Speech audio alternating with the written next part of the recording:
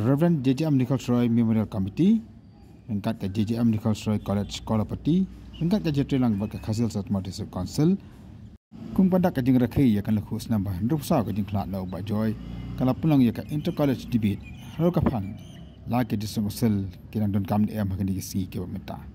Ya kan program la pulang Pak Khasi National Darbar Hall, Hak Baki Samla Puli, Neki College Bapa Fair Glacier Bamita. Hakan dia Iatyrko ni ada dalam ru ubah Elroy ubulang u IS officer berim jaga sokat jenla ber ai tingkren ke bakongsan hakan dia jalan. Ia kan dia Jacob Turkonia la ni live telecast ru aka channel yuk T7.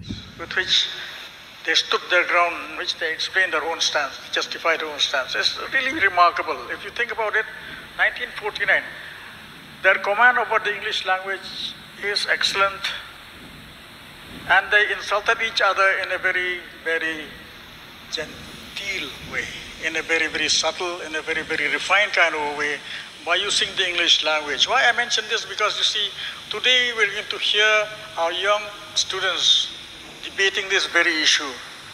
So, we would like you also to express, it goes to the debate, the depth of knowledge of the subject, the importance of it, the issues which are at stake. What are the developments which led up to the present time when we are still debating this after 50 years? No, 75 years, in fact. 70 years, no? 70 years. Respected Speaker, the sixth schedule is designed to protect the rights and the interests of the tribal groups.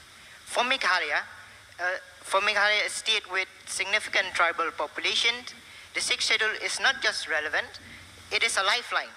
It empowers these local self-governance to make decisions, ensuring that the decisions affecting tribal communities are made by those who understand their needs and their challenges.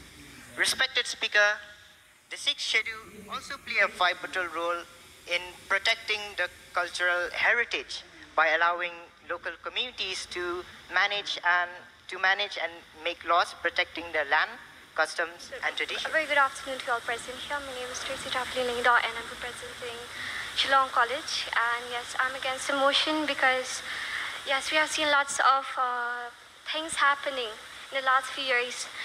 I would just like to say this before I go to the point that I already prepared. First was it's safeguard. They said that the sixth schedule it safeguard the interests and the tribal community, safeguard the tribal community.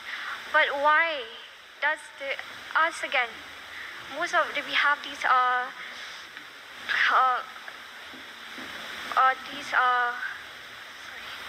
we demand ILP again. Why we demand ILP over and over again? Again, we said we demand ILP when we have KHIDC will be safeguard us. And yeah, I'll go straight to this. Yeah, it has limited autonomy. It needs, it's under supervision of with its autonomy, its policy making, it still needs the supervision of the central government. It cannot do things on its own. And the second point is that it has weak implementation. When I say weak implementation, have we seen development in India? I mean in Meghalaya, we see rarely development here in Meghalaya. We still need from the private, not from a government itself. And yes, like example, I have at this point limited lack of resources, financial. Yeah, like someone said, LP, primary school has been taken away by Meghalaya Act of 1992. It helps to collect some taxes. So now let's move straight to the point. That is the six schedules provides autonomous local administrations of the tribal areas to protect the rights of the tribal population.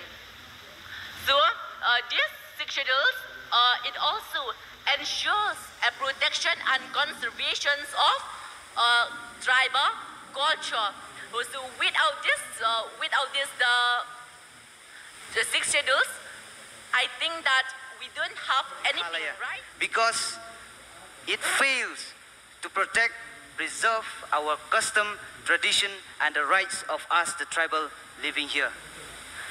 So, and also, being a sixth schedule state, when we look at how the government treat the ADCs, they take the ADCs as a small child, where they can just say, go to the left, go to the right. They can make the ADCs go anywhere. Why? Because they know that it is a sixth schedule, but still, they know that in a sixth schedule state, it is the ADCs that are more powerful than the government. But guess what? Here, the government is more powerful. You can take a look about the share from the resource profit, like coal mining and all.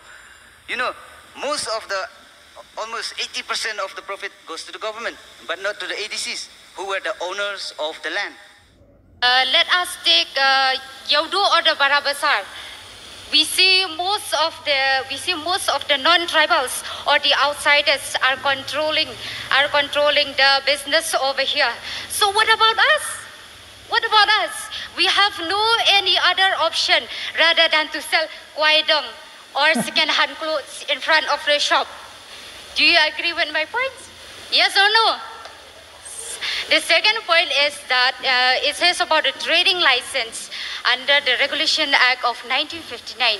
When we talk about the trading license, we see that these non-tribal peoples are trading freely without any check from the district council.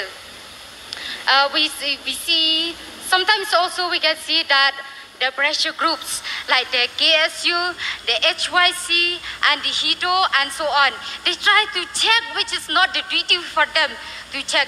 So this act also is not relevant in Meghalaya in the present context. My third point is that it says about the land. The Autonomous District Council is supposed to protect the land rights of the local people. But what has happened now? Let us take an example in Giant Hills. In Giant Hills, the farmland, the agricultural land, and the community forests can be easily converted into private land for mining and construction purposes by the non-tribals and the rich merchants and the outsiders, which create more and more problems than solution. My third point is that it says about the river. When we say about the river, let us take a look. Rivers are also the subject of the district council too. But what have the EDCs done to protect our rivers? Like the Wa Umkra, the Sherpi. So this act also is not relevant in Meghalaya in the present context. Last but not the least, and that is the culture. When we talk about the culture, what comes to my mind first is the language. Language. Among the language in Shillong, most English is more popular than the Khasi. Yes or no? English is more popular than Khasi. Most of them, they are more conversant in English rather than Khasi. And of course, we feel a little bit fashionable to talk in English. Yes or no? Then so this act also, how will the Autonomous District Council relate this? So before I conclude, I would like to leave one question. We are living on our own states, but why? Just that why? Why do we still feel insecure? Thank you so much.